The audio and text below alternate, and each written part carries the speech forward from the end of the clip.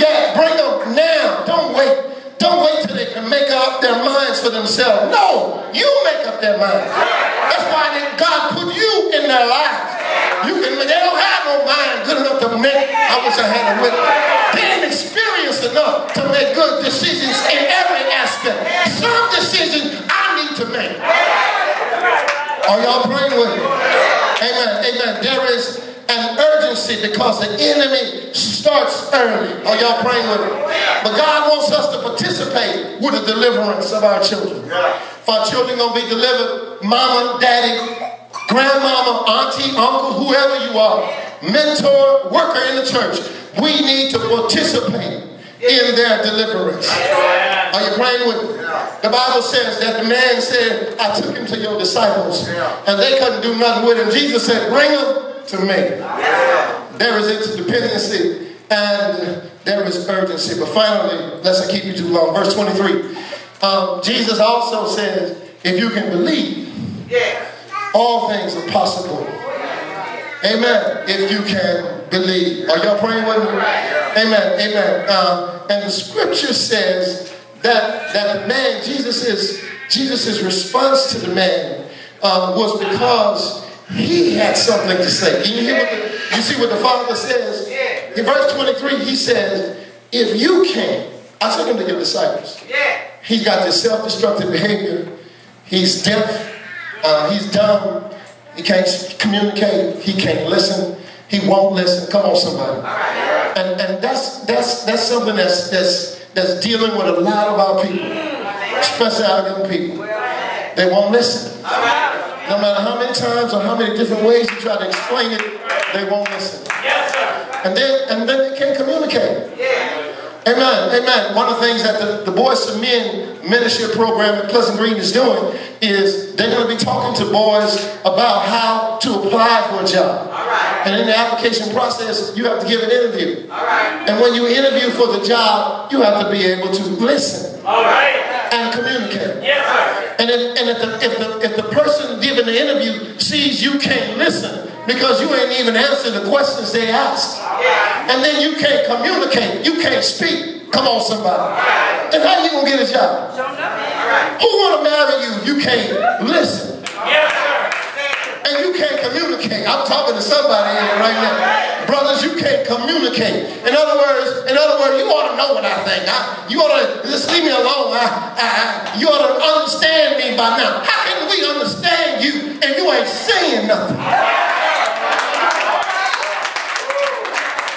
Are y'all praying on this house?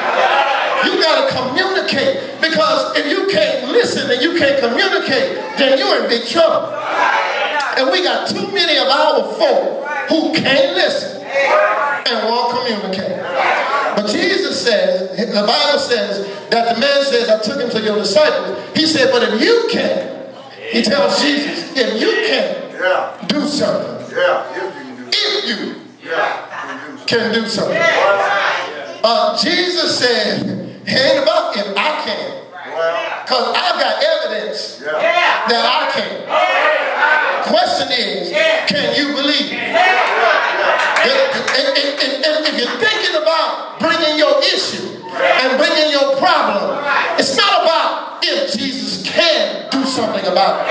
Jesus has a resume that he can. Jesus has a resume that he's able. Amen. The man on the Gennesaret shore on the other side of the lake of Gennesaret, the Bible says that this man had 2,000 demons in him. And Jesus said, come out of the man. And the demons came out and jumped into the swine. Come on, somebody. Then the swine went up the cliff and killed themselves on the rocks. And Jesus said, look, I got a resume that I can. I've got evidence that I can do whatever I put my heart and my mind to do. And I'm talking to somebody right here. You don't have to question whether Jesus can handle your problem. The question is, can you believe that he can handle it? Are y'all praying with me? Well, what are you talking about, preacher? Well, Jesus says if you can believe, all things are possible. But look what the man said. He said, look, I believe. That's why I come to church. I believe. That's why I brought my son to you, because I believe. That's why I serve in ministry, because I believe. That's why I listen to the message on Sunday, because I believe. I even say amen when I hear something that I know is in the Bible, because I believe. That's why I sing his songs, because I believe. That's why I praise his name, because I believe. He said, but I do believe, but there is still in me some unbelief. And so he said, help me with that part of me that can't believe and that won't believe. Jesus said, if you can believe, all things are possible. And then the scripture says he speaks to the spirit of deaf and dumb spirit. Jesus says, come out of him. And the Bible said he came out of him. Come on, somebody. He put up a fight, but it came out. He caused some more trouble, but it came out. He created a commotion, but it came out. Because Jesus is able to handle whatever you bring him. Y'all gonna hear me in a minute. The Bible says that it was about his faith. Because Jesus wants our faith to participate with his power to bring about change and a dynamic change in our circumstances. Are y'all praying with me? The man said, I believe, but help my unbelief. Yeah, sometimes God will bless other folk in order to help us with our belief. The Bible says that the man said, I got a problem. I do believe, but I got some unbelief. Jesus said, come out of the boy. And the spirit came out. And so the man still had a problem. But the Bible says Jesus helped his son's problem so that he could help his belief problem. And that's what God will do. Oftentimes, he will bless other folk around us so that he can help us develop our faith. He helped the boy with his demon so he could help his daddy develop his faith. He helped the boy with deliverance so he could help his daddy with his belief. Come on, somebody. And if you look around and open your eyes, you'll see that God is blessing a whole lot of folk around you. All you have to do is understand that if he can do it for them, he can do it for you. And so every time somebody calls me and says, Pastor, the Lord really blessed me, I get encouraged and my faith is developed because I see once again that God has the ability to do what he said and what he promised he would do. Yeah, I believe, but help my unbelief. Yeah, because Jesus has got your blessing and he has got the development and he has got the fix for your problem in his circumstance. And all you got to do is put your trust and your faith in him. I'm going to take my seat. I've already been too long, longer than I wanted to be. But I got to leave this one last illustration with you before I take my seat. Well, help us to understand that Jesus is able to handle whatever we need. And whatever we bring to him, Jesus can handle it. Are y'all praying with me? Yeah. Jesus spoke to the spirit of this boy. And the spirit came out and Jesus delivered him. And he did it to develop the man's faith. Sometimes what we see in the lives of others will be a blessing in our own faith development. How you mean?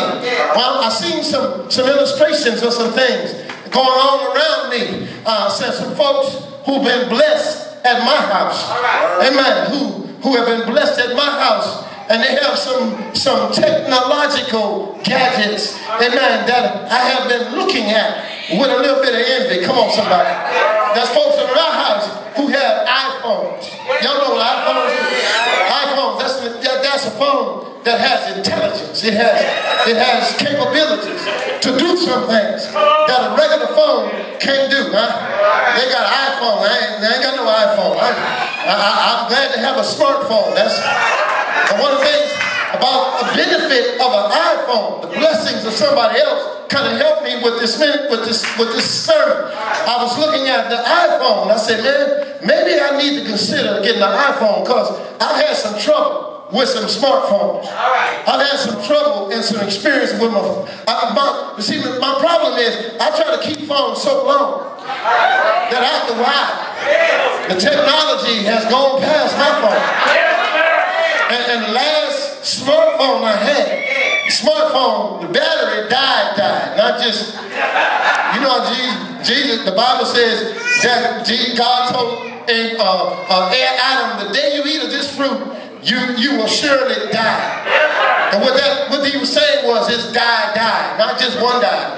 It's not just physical death, but you're going to die spiritually. My phone died. It died spiritually. So when I went to get a battery for the phone, and the people said, we don't make that no more. I said, you don't understand. All the information that I have, all my appointments, all my schedule, all my contacts, all of that is in this phone. You can't just leave me with no phone. You gotta have something to help me so I can get all my stuff out of this phone. They said, no, we can't help you, Doc. You held it too long. You kept it too long. And so I said, well, wow. And so I'm facing the same problem all over again because I didn't get smart like the rest of my family. And when I got an iPhone, I went and got another smartphone. And so now I'm in the same predicament, but I've been thinking about this. I don't want to lose my stuff again. And so I've been looking at the iPhone, and the iPhone is made by Apple. Y'all already knew that. I just found that out. iPhone's made by Apple. And Apple makes the iPhone, and what Apple does is they do something unique. They don't just depend on you to keep your information in your phone. They have an iCloud.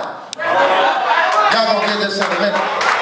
There's an iCloud, and what happens in the iCloud, all of your stuff can be stored in the iCloud. So even if your iPhone gives out and your iPhone dies, you still have access to the cloud where you can get all your stuff back. Oh, you missed it. You missed your shot. You ain't shout. I know why you ain't shouting, because you think Apple made the iCloud. But Apple didn't make this cloud. I ain't talking about your appointments and your contacts. Y'all don't hear me. I'm talking about all of your spiritual stuff. All of your spiritual promises. All of your spiritual blessings has been backed up in the cloud. And it's not the iCloud, but it is the glory of God. That's what the Bible says.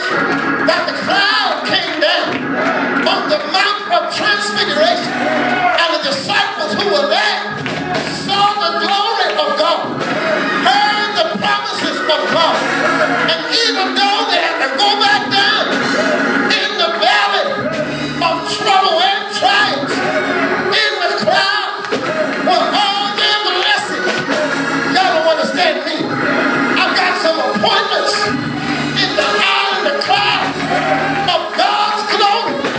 I've got an appointment one day. When it calls my name, my appointment is on now. I will get up out of the grave and make my appointment with the Lord Jesus.